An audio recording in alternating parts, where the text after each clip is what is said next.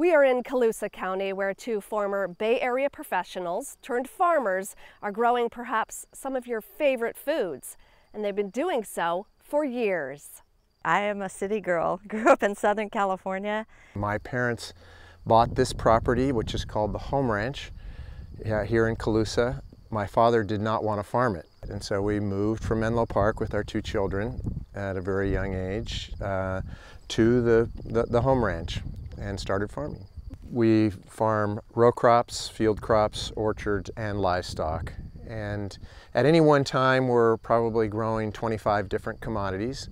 We have the best soil in the Sacramento Valley, I think, right next to the Sacramento River, for growing just virtually anything. We have wonderful weather. It's nice and warm in the summertime, and so the crops do very, very well. Yes, I am a county supervisor. I've been a supervisor for almost 9 years now.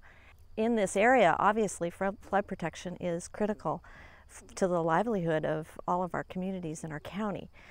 With FEMA coming in and checking to see if your levees are adequate for 100-year flood protection, and means that you don't have any under seepage or through seepage.